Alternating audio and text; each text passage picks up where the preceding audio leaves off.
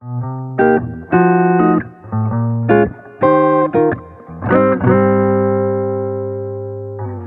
this is Susan from Susan Newman Design, and we're at Mission 50 in Hoboken learning WordPress. In this video, we're going to learn how to install AdWords tracking code plugin for WordPress.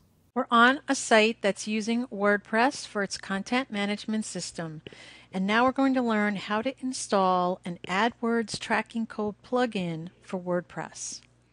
So if I scroll down on this page, you'll see that I have a sponsorship area.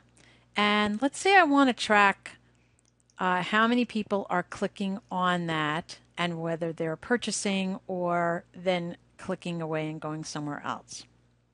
So the first thing that you want to do is you want to go to Google AdWords.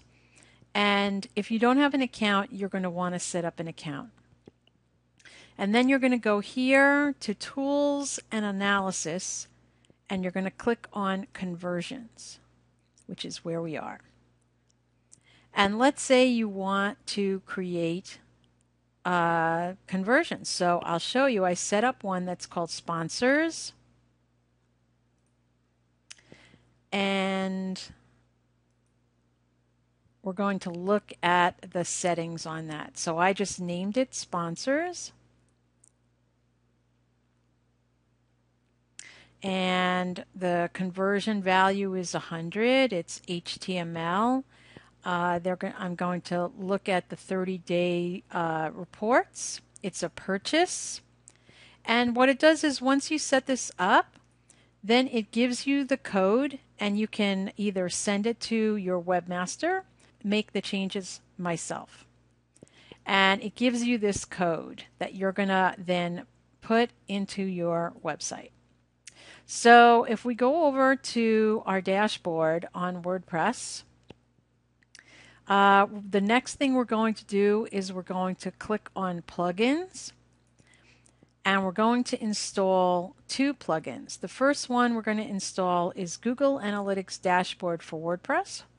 So I want you to type that into, when you go to Add New, you type that in, and then you activate that. And then you're going to install Smart Google Analytics Code, and you're going to activate that.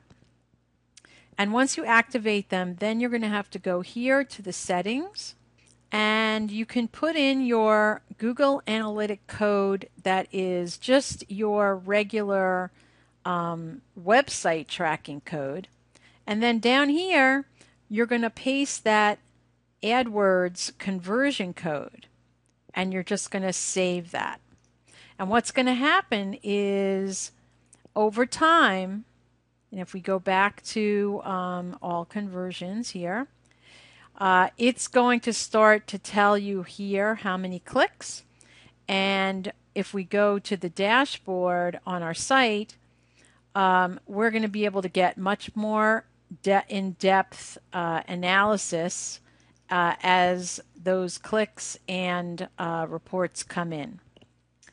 And so that's how you set up AdWords tracking code plugin in WordPress.